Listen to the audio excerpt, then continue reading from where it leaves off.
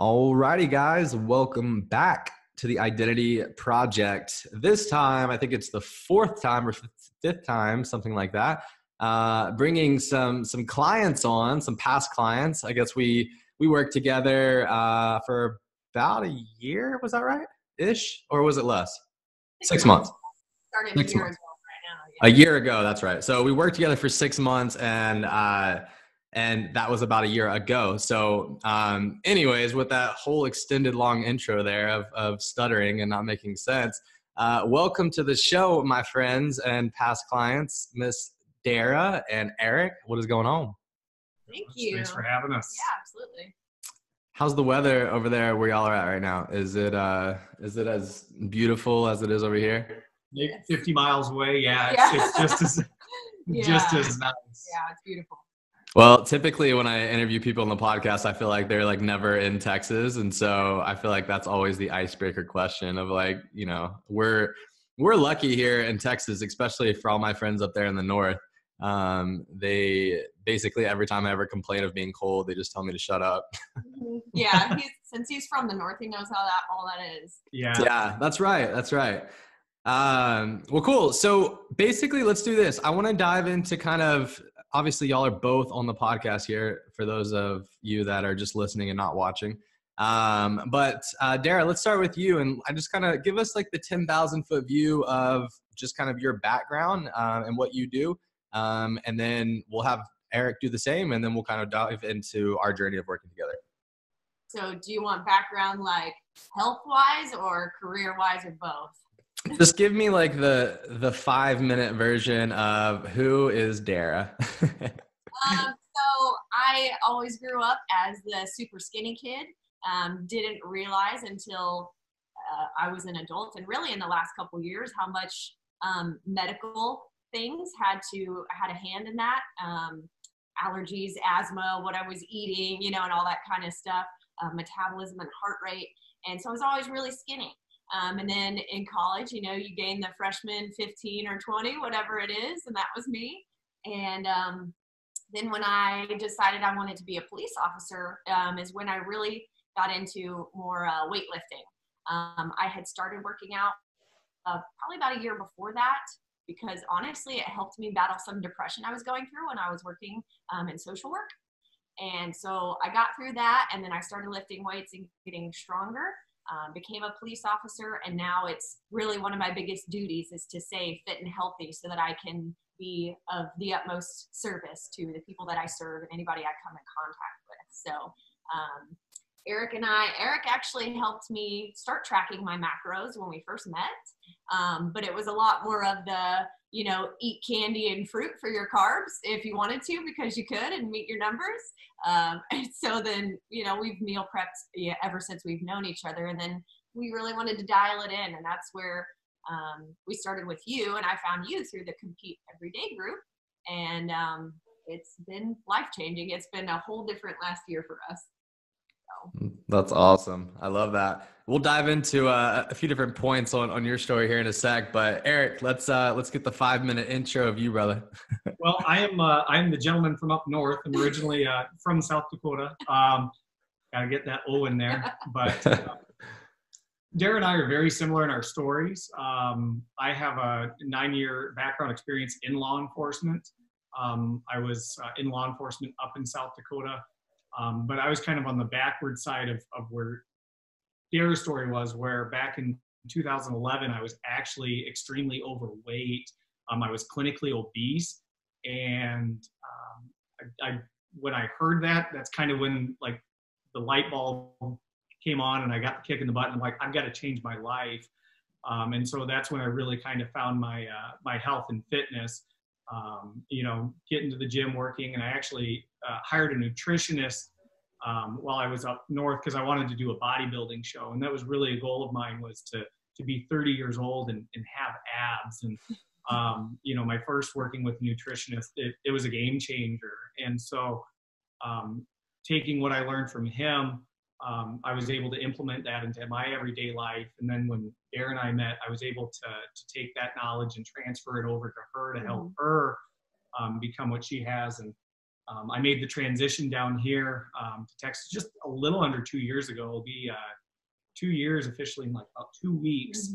And, you know, we got settled into our new house, and, you know, we're really looking forward to setting some goals. And that's when Dara said she had found you on the Compete Every Day group, and shout out to Jake for that. Yeah.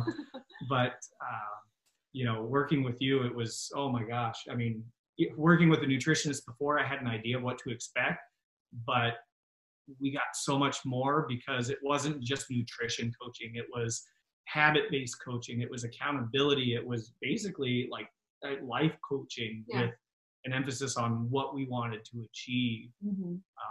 And I mean, yeah, as Dara said, it's been a life changer this last year, and even this last 6 months since working with you. I mean, things have just been so much different, but so much better for us. Yeah. And we didn't rebound either, you know, like after finishing working with you, it's not like we were like, okay, well, that was fun. Back to what we were doing. So that's important. Yeah. That speaks a lot to how you coached us, and that it's something that we've adopted, that we've, you know, really made our lifestyle. Yeah. Well, first off, thank you. I, you know, I always joke with other coaches in the space, and it's like, you know, I, as much as I want to take credit, like I just can't, it's almost like I feel guilty ever taking credit for any client's success, because, you know, as I've told y'all so many times, it's like, look, I can tell anybody what to do, but like most people don't do it, you know? And it's like, it's all about like trying to navigate through and like find what works for people. And I mean, to be honest, like y'all made the process very easy on my end, because, you know, obviously you had some background, you know, this wasn't your first rodeo, but, you know, for me as a coach, it was just like, hey, how can I dive into, you know, a couple that already has a phenomenal foundation, and how do we start to improve and add value, right? Because everybody can get better, right? Like I can get better. We all can get better. And so I think that's the cool part about coaching. What did you say there? I said, we're glad we could challenge you. Yeah, no, I love it. I mean, you know, as non-sexy it is, like, you know, I always talk about like the 5 big rocks or whatever, where it's like, you know, sleep and hydration and food quality and food quantity and exercise. Like those are like the big rocks, if you will, but like, that's not sexy to talk about. That's not some new fancy diet. But, you know, I think that was like a really good foundation. So for y'all, it was more about, you know, when I use the example of like that the mason jar with the 5 big rocks in it, then the small little pebbles, and then the sand. Well, y'all had those 5 big rocks established well, right? And we got to kind of start getting into the pebbles and into the sand, and like, you know, just like that's fun, right? Like you get to nerd out a little bit and kind of dive into some more stuff. So that was my long-winded answer to, you know, thank you and like congrats on y'all's success, because here we are a year later, right? And like you said, nothing changed, nothing fell off, like still improving, still setting new goals, still challenging yourself. Like this is forever. Like this is the rest of your life. It's not 30 days. That's awesome. So one thing you know, as y'all were introducing yourself, and I don't even know if I've ever even asked you this before, but one thing popped into my head. I was thinking, so when y'all first met, and like knowing Eric, that, you know, you were already doing macros and all of that, like Dara, this was just something that was really cool and exciting for you, and you're like, oh, I want to learn that? Or was it more of like, I mean, how did that whole process go together? Because I'm just like, I'm envisioning like couples, and like, you know, they first start dating and they're going out to eat all the time and like all that, like that type of environment, versus maybe y'all's environment. Was that different, or? Well, ours was much different because we were long distance. Oh, that's right. Okay. Through a group that we used to be a part of that was about fitness and law enforcement. And so we met each other on there, and a lot of people talked about tracking macros and stuff. And I was like, I don't even know what that is. Every time I eat, I just try to eat right, you know, whether it's lean cuisines or eating lower fat beef, or, you know, whatever it is, make sure it's organic, you know, all this stuff, whole grains and stuff. And so then when I heard everybody talking about tracking macros and how it really helped them dial things in, I was really interested. And since he and I had gotten to know each other, he offered to help me And so, you know, we talked about it and he kind of set my numbers and I would send him progress pictures. So he kind of started as my original coach. But like I said, it was both when we were less educated about quality of food and all that. But it really did help me dial in a lot. It helped me lose a lot of weight. I say a lot. It was a lot for me. And so it interests me, and I'm a very numbers-oriented person and a very structure-oriented person. And so it really helped me stay, you know, if I have boundaries and structure, then I do really well. I thrive. And so that's what that did for me. I've had to get away a little bit from it because I was getting a little neurotic about it, but at least I have the self-awareness of that. So it interests me. He told me that that's how he got as shredded as he did. So I was like, of course I want to do that. And so it just kind of went from there. That's awesome. So I'm just curious, and, you know, for the listeners out there, like, you know, if you're tracking macros or this like whole, like if it fits your macros, obviously there's a huge emphasis on one side of the equation of like food quantity, right? You know, making sure that you're tracking, stay consistent with whatever those prescribed macronutrients were, being fat, protein, and carbohydrates. So I'm curious, what did you love most about starting with that? Like starting with learning macros and tracking macros? Like what was like the few things that you liked the most about it? And then what was maybe a few things that you, I guess, since then have learned that maybe you have to consider? I think for me, like the initial was the idea of eating the foods that you enjoyed, but still seeing the progress. And I think that's the big catch with flexible dieting, IIFYM, whatever you want to call it. That's what gets people. And I was huge on the fact leading up to competition prep in like proving this fact to people that, hey, you can eat what you want and you can get ripped up. And so I was eating Pop-Tarts after every workout, I think up to less than 6 weeks from my competition day, just because at that point it didn't really, the carbohydrates were too high that it'd leave me with nothing for the rest of the day. But like, I was obsessed with Pop-Tarts. My license plate in South Dakota was Pop-Tart. No joke. Not even lying. The greatest thing ever. That was our thing. We have so many pictures of eating Pop-Tarts after work. And that's really kind of what branded me for a longest time within, you know, this group and even social media at the time, was the fact that, you know, this guy is the Pop-Tart guy, you know. Hashtag body by Pop-Tarts. Yeah. You know, and so that was really kind of the huge catch is, hey, you know, you can eat all this stuff and still achieve your goals. Yeah. And so not knowing that it wasn't, well, knowing, we knew that it wasn't the best quality, but not knowing that that's not the best for you and how eating better quality stuff is going to make you feel better. That's what was appealing to us, because I'm a candy girl. I'd eat sour gummy, anything, you know, all day, every day for the rest of my life. So that was initially what's appealing. Yeah. You know, and I think over time it's truly evolved that you learn that, you know, I can eat that stuff here and there and get away with it, but if I want to continue to see higher quality of progress, you have to make those higher quality choices. And so, you know, I look back at it and go, man, if I would have maybe have done a little bit differently leading into prep, you know, at the time it might not have been as sustainable for me, but would I have come in and done better? You know, oh yeah, I'm sure.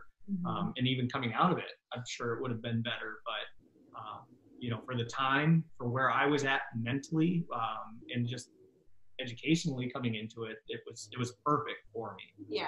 And so from that, I've always been kind of jealous of him, because he can basically eyeball food and know that it basically fits within where he's supposed to be. And I don't feel like I can. I used to feel like if I went outside of that, then I would gain weight or I would get acne or, you know, whatever the case was. So I was kind of jealous of that. But then I've noticed I am numbers and structure oriented, which is sometimes to a fault. So I've realized to give myself a break, that I don't have to put everything into MyFitnessPal, and that, you know, I know what I'm supposed to eat. I know I'm supposed to eat this many eggs and a banana or whatever the case may be. And so to not be so, I call it neurotic, about weighing out my banana and cutting off the end if it's, you know, 10 grams too many or whatever it is. And so since I've done that, it's been I've come to much more peace with eating in my progress, and I've done just fine, and I'm gaining muscle and I feel great. So it was kind of to a fault on my end that I got a little too obsessed with the numbers aspect.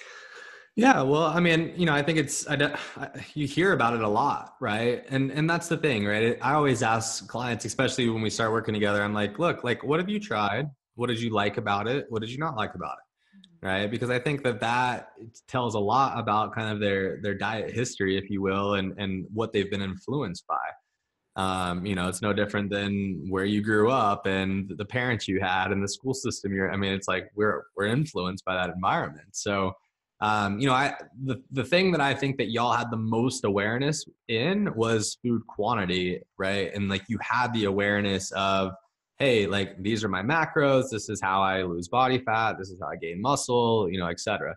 But as we like to do, like we like to, try to, I don't know what the word is, but if I was doing it for Fit Your Macros, like I would have done the same thing. Like I would have, what's funny? I've never actually done, and I think that this is why I have like the perspective of it. And it's probably just from working with so many clients, but I've never actually done a specific diet for an extended period of time because I always just looked at them and I was just like I was never the person, like I just hate putting myself like in a box. Like I hate like I love like individualization. Like I like to do things on different days and change things and just like do what I want to do, basically, I guess is what it is. But I do love it for that reason that it creates awareness from food quantity. So were you feeling, I know there is some, we talk about biofeedback for some of the listeners on there and, this is sleep, digestive, all those types of things. So what were some of like the biofeedback issues that maybe you're experiencing with focusing more on food quantity and not so much the food quality? Well, we didn't learn them really until we started working with you. Mine was, as you know, digestion was huge. Probably sleep and recovery, like soreness and that, because we didn't take rest days. Like we hated taking rest days. Still do. But it's much easier and much more enjoyable now, pretty much since you made us take at least a rest day a week. So, for me, definitely digestion, sleep, and recovery or soreness were mine. And then skin issues, like I know that wasn't necessarily one of the biometrics you worked with, but it would be. Since we worked with you, my eczema went away. I went to the dentist. I used to have a recurring like abscess or something in my top gums behind my teeth, and it would come like every 6 to 8 weeks randomly. It would just show up and then go away, and my dentist couldn't figure out there was no infection, there was no leaking or anything like that.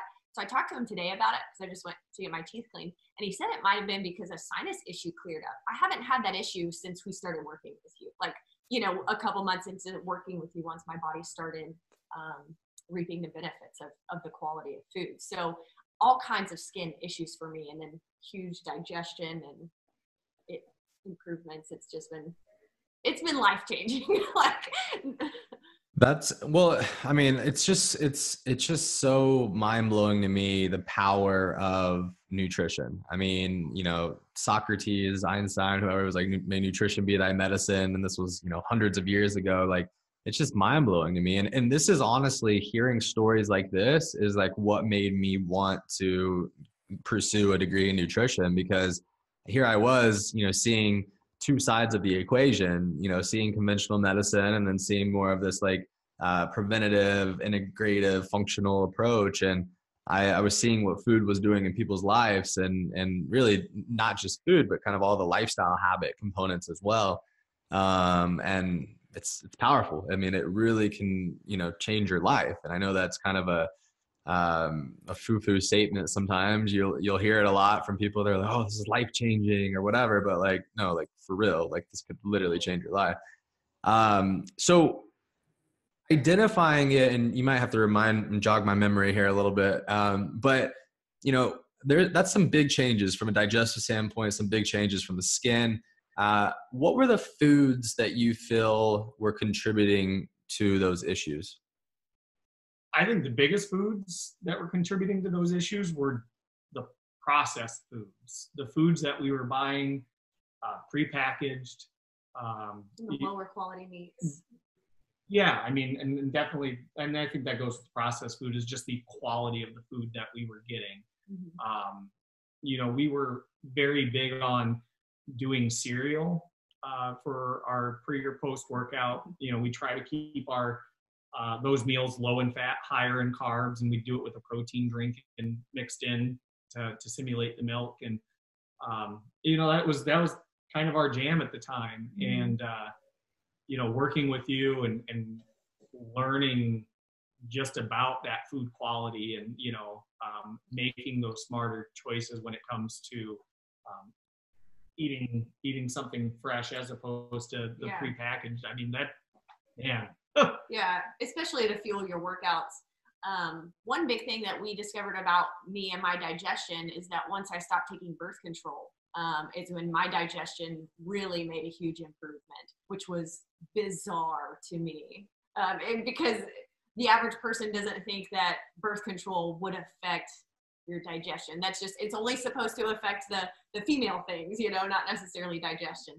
So that was a big improvement for me. But you didn't just say, well, your digestion's not good, so you need to get off birth control.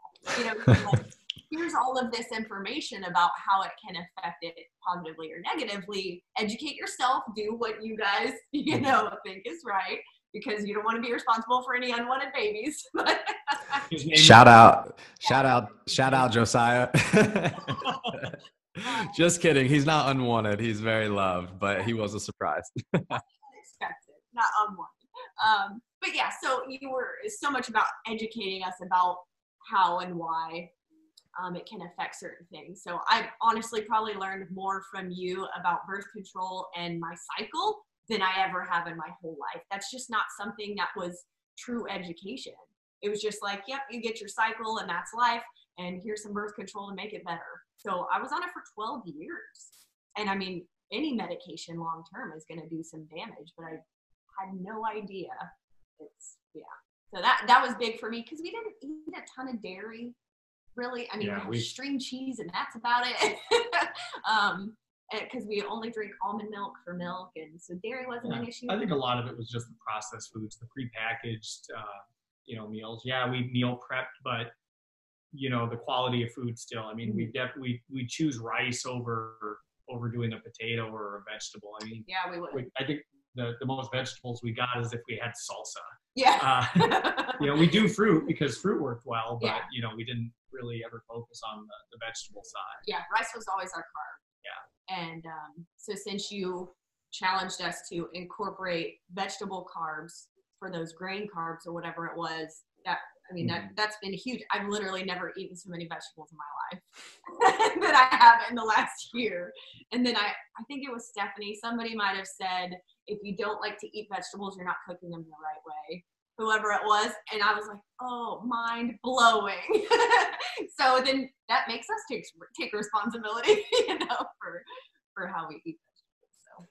Yeah, no, I think there's so many great takeaways just from like those last few segments there. Like, you know, what Stephanie said, like, yeah, I completely believe in that. I think that, you know, there's so many people that unfortunately, you know, as we get closer and closer to here we are, 2019, 2020, like, you know, going grocery shopping and cooking in your own house are two things that are not really done all that much. It's actually becoming more of a rarity.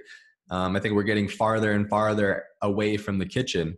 And so, you know, me being a new dad, one of the biggest emphasis and focuses for me going forward is making sure that the kitchen is a place in my house that is like the best room in the whole entire house. Like I want to cook. I want to have the music up. Like I want to involve the kids. Like I want them to like, and you know, we'll see what happens, but maybe I'm just all talk here, but you know, it's important. And I think that like, you know, making cooking a part of your lifestyle is something that, you know, it's going to make you live a better life. Like it's going to make you feel better. It's going to just improve the quality of your life in general.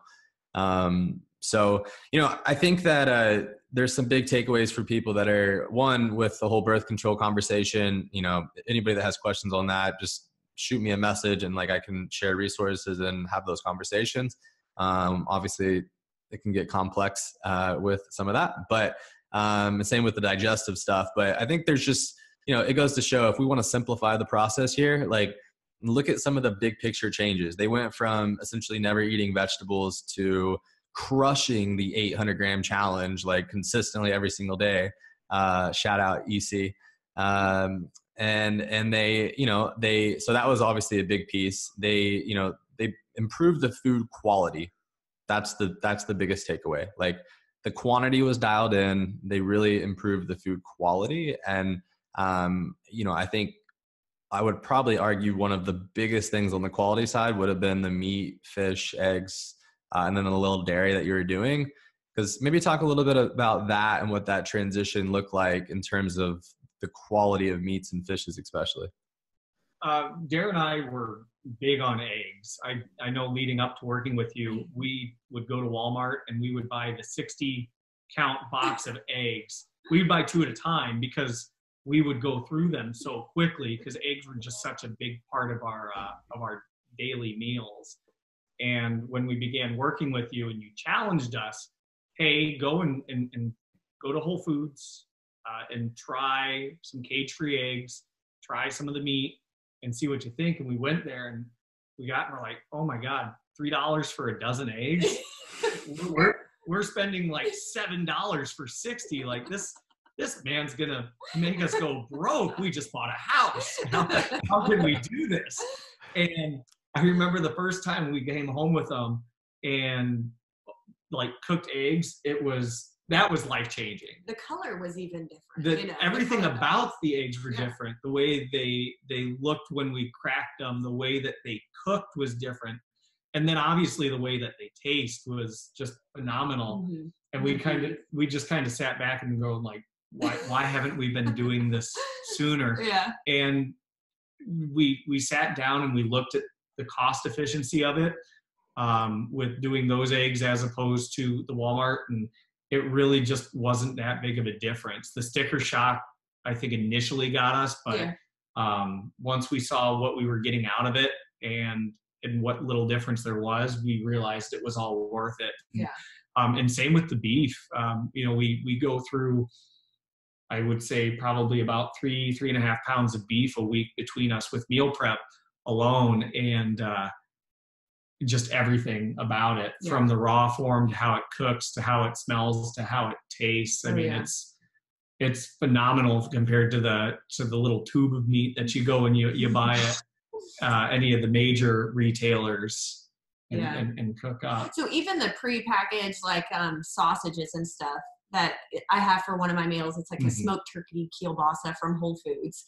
Even that, I mean, although it's packaged, it's still so much fresher than what we would get at Walmart or Kroger or anything like that. So, and I would say that's really about just as big of a change with the fresh proteins is the stuff that we buy that's packaged, that's prepackaged, whether it's the protein or even cereal, because I still need my cereal.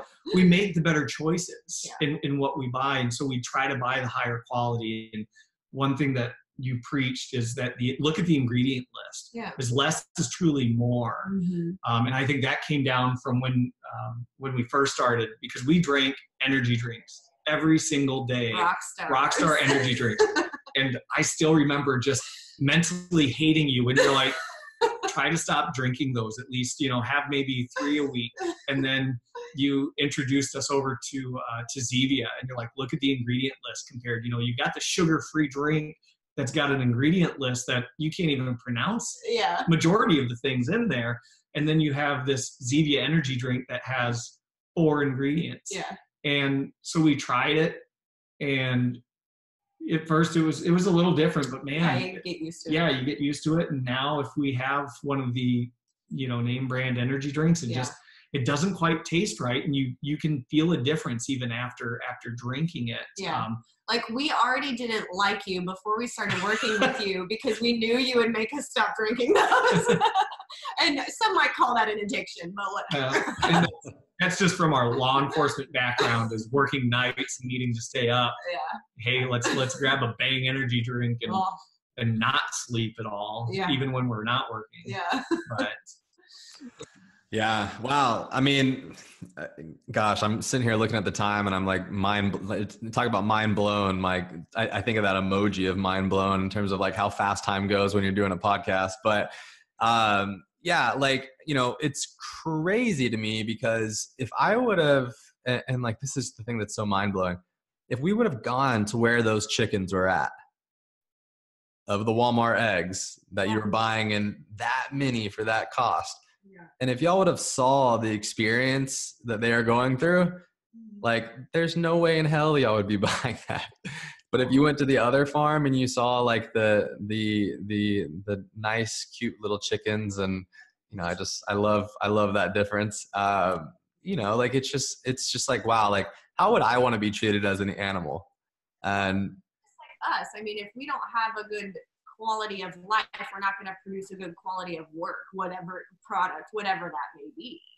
100%. Yeah, 100%. So, you know, I think that for as many eggs as y'all are eating, switching to the quality on that, because I just think it's like, what are those items that y'all are consuming so much of, right? So like the eggs, that quality switch, because there's such a big consumption, the ground beef, going to like a grass-fed ground beef, like, I mean, I think that those were some big players as well. You know, when you start talking about like antibiotics and like, you know, different things and in terms of like meat quality, because I think that there's definitely a level of awareness that we haven't reached yet with that. You know, most people think chicken's chicken and beef's beef, but like the reality of it is not all chicken's created equal, not all beef's created equal, not all salmon's created equal. Like, I'm sorry, it's just not.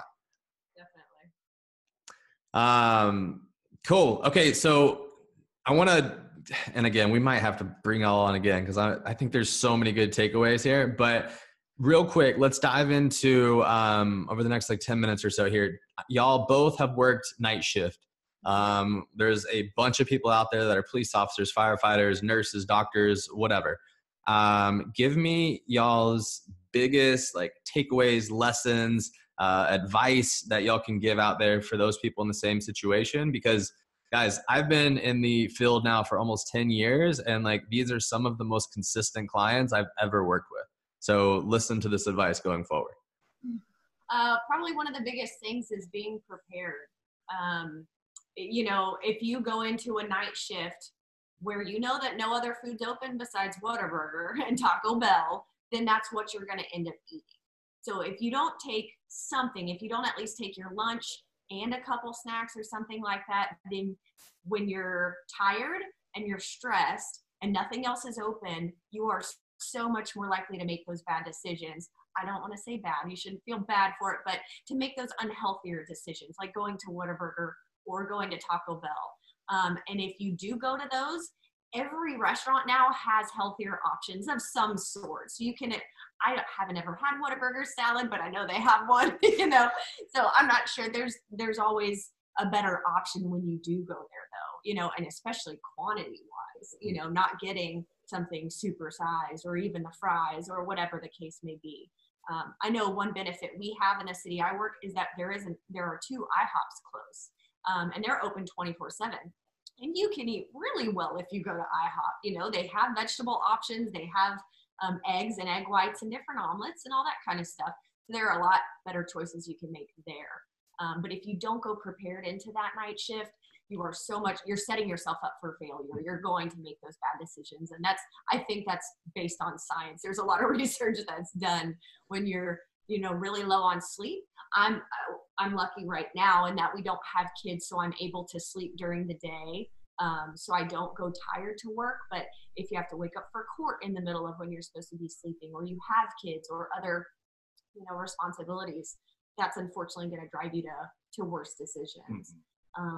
I use my lunch break to work out, not only because before or after a 12-hour shift, I don't think it's beneficial to go to the gym. I don't think it's really, if it's cutting into your sleep, either way, then that's not beneficial for you. And then after a 12-hour shift, I don't know how anybody even has the energy to work out. So what do? You drink pre-workout or you drink an energy drink to get through it, but then that's so close to when you're supposed to be sleeping and you're not going to get a good quality of sleep.